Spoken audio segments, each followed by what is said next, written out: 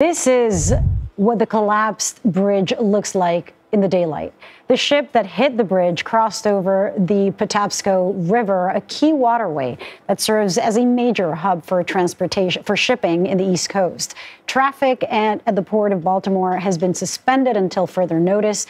The bridge itself spanned more than a mile and a half. Imagine that, and about 31,000 people use it every single day. I want to now show you what it looks like this morning as the sun is now rising. Understand, we are less than a quarter of a mile away from where this collapse happened here. You see that we still have law enforcement here blocking off the area, but when you look down, you can see pieces of the bridge now this morning. Understand that this is a bridge that was here since 1977, and now it is completely gone. 1.6 miles of this bridge gone. This is something that was so impactful for our community in Baltimore area. Understand 31,000 vehicles will travel on this daily according to MDTA, and now this is no longer an option. Keep in mind, this means that the 695 loop that so many would use is completely gone now. We understand that a lot of trucks would use this area, especially since they could not go through the tunnels, especially if they had hazardous material that they need to transport, and now that is no longer an option. Police are still advising people to please not be in this area. They are deterring you. Go through 895, 95 instead. 695 is no longer available. It's something we never thought we would ever have to say, where Francis Scott Key Bridge is completely gone. What you're looking at now, if you're watching us, what you are looking at are all the ships that are stacked up. They're now going to have to turn around and find another port to go to.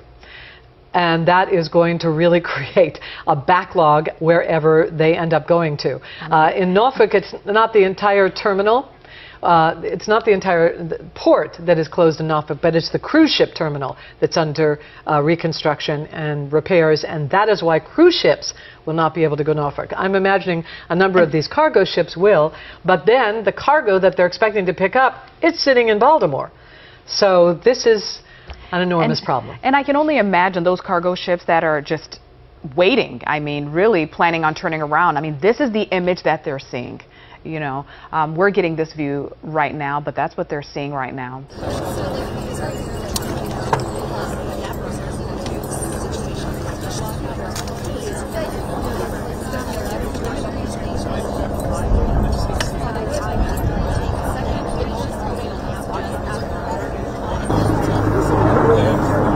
Coming up very soon. Hey, right now, I got a Lenny stand for you. Empty spaces on it. I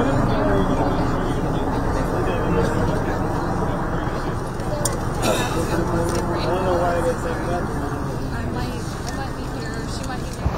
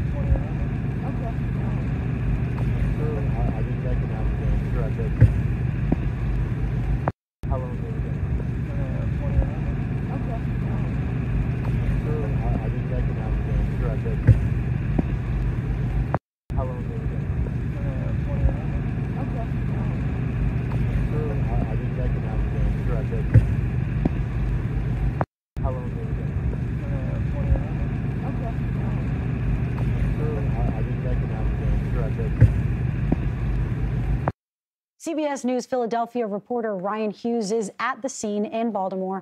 Ryan, what information do we know about the collapse itself?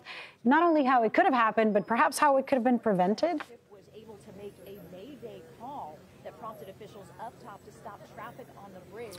Well, the NTSB is about to brief everyone in about 30 minutes or so. A team is on the ground now investigating exactly how this crash happened. And just over my shoulder, that scene is so harrowing. Part of that bridge in the road just completely broke apart. Right now, there is an active search and rescue operation.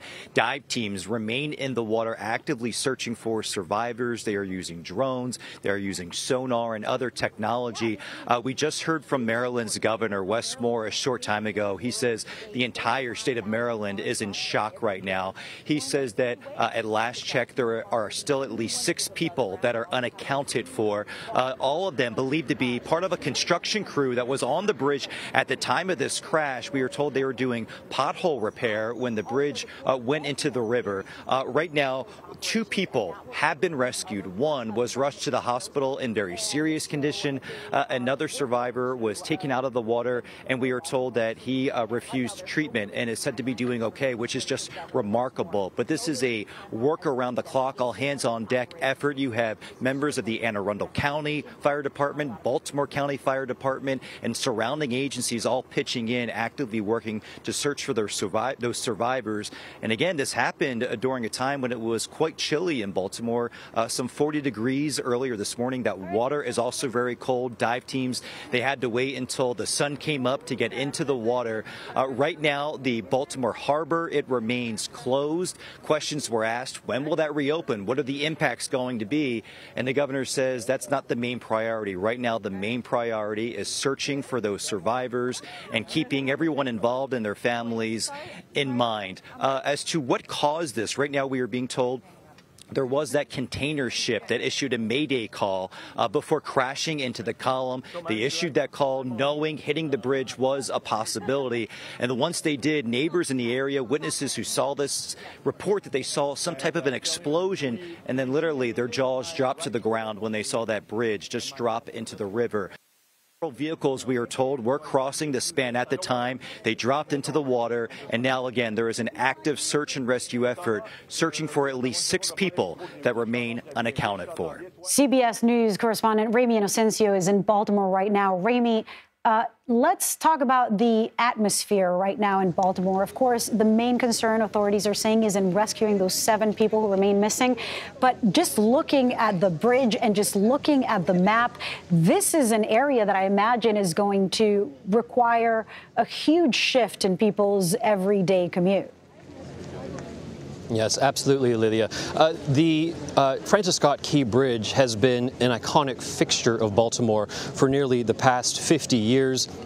There's shock, there's disbelief that this bridge now is basically just gone. I've been speaking to some Baltimore residents, and they said that it was a gut punch to something that they've known every single day of their lives. As we heard from the governor just now, people drive this bridge as a normal part of life. Another resident said that they thought it was a majestic bridge that they appreciate as they drive over it, something that they can see the surrounding wilderness, that they can appreciate the surrounding waters and the port of Baltimore with it just nearby. But now the fact that this doesn't exist and the idea that this may not be replaced in the near future. It took about 5 years for the first bridge to be decommissioned and then also to be finally built. If it takes that long, it will have massive repercussions on a day-to-day level, as you just talked about, but also economically for the port of Baltimore as well as for the country and really for ships going around the world. Yeah, I imagine that there is so much that goes through there. Now, you know, one thing that we learned from authorities is that there was a mayday call from the ship that was made before it struck the bridge. I imagine that must have saved a lot of lives. Unfortunately, this happened at 1:30 a.m., not during rush hour. But what else do we know about what happened before the collapse? Sure. So from what we have been told, the Dali cargo vessel left the port of Baltimore, and shortly thereafter, It was only into a few minutes into its journey, it radioed the Port of Baltimore and said that there was some kind of problem, some kind of malfunction, and they had been starting to lose power. And we even see in the live cam footage from that time, just around 1:30 a.m. in the morning, that they started to lose power. The power went out, power went back on, power went out again, and then at some point you see this big fluff, this big cloud of black smoke. That is indicative that they tried to steer the vessel somehow to hopefully make it avoid the bridge. We now know that didn't happen, and shortly thereafter we saw that massive shock from that explosion, concrete coming off of the pylon, water splashing off of the ship, and then now we know that the Francis Scott Key Bridge no longer exists. My God. CBS News Homeland Security and Justice reporter Nicole Skanga joins us now. She is in Baltimore, of course. Nicole, you interviewed the mayor earlier today. What did he tell you?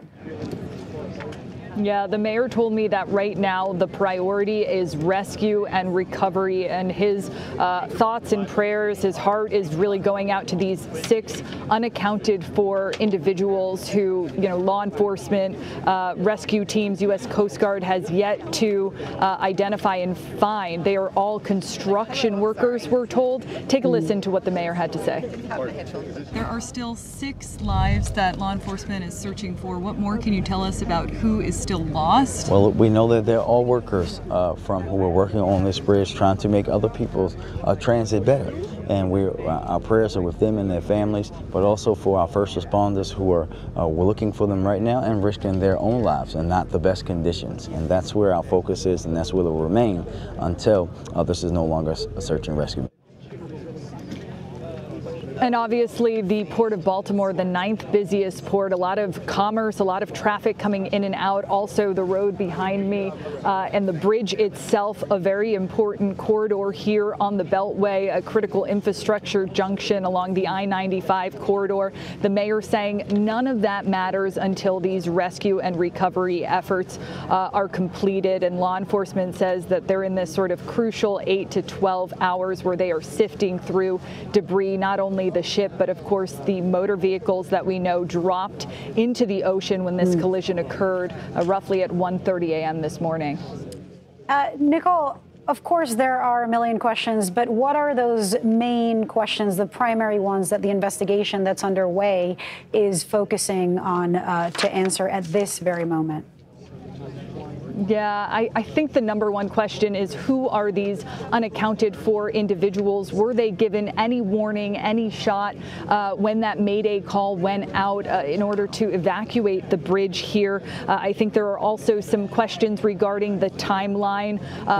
We know that the boat left the harbor at 1 a.m. and that this collision happened at approximately 1:30 a.m. Questions about were there still tugboats nearby, and what actually stopped the propelling from the motor of the boat from functioning properly. We know that Mayday call went out, once the propulsion on the boat, there was some sort of malfunction, the power perhaps went out, and so more details around what caused that, and we expect to hear more from law enforcement in the coming hours. NTSB expected to give a presser here in just an hour, so we'll keep all of our viewers posted. Absolutely. We'll definitely go to that press conference when it happens. Nicole Skanga, thank you so much.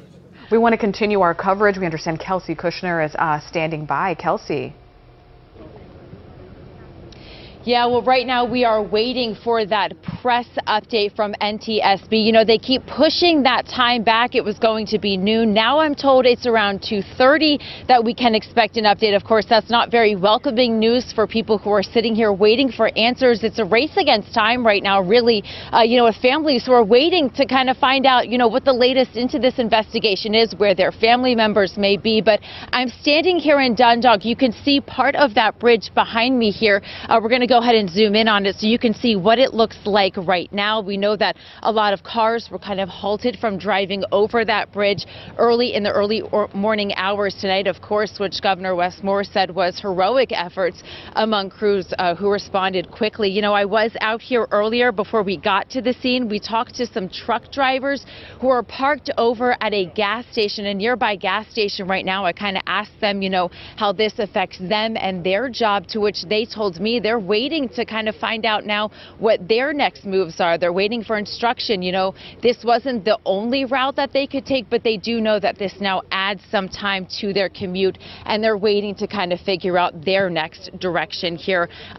Just a few moments ago, we did see some crew members bring out some additional spotlights, and I can only imagine that those lights are now preparing crews for their, you know, search and rescue into the evening hours. They're preparing to be out here in case the sun, you know, starts to set tonight, and they're still out here looking for some of those family members. But again, like I said, it is a race against time right now. A lot of people out here waiting for an update, waiting for some answers. It is reassuring that there are so many agencies that are out here, but again, a lot of people who are sitting here glued to the TV want to know, you know, where exactly are we at in this investigation? We know 6 people still missing. We want to know, you know, are we finding them? Like, where are we at right now with this investigation? So again, we're standing out here waiting for that press update. Again, it's expected to happen around 2:30 today, and of course we will let you know if that time does get pushed back again, guys.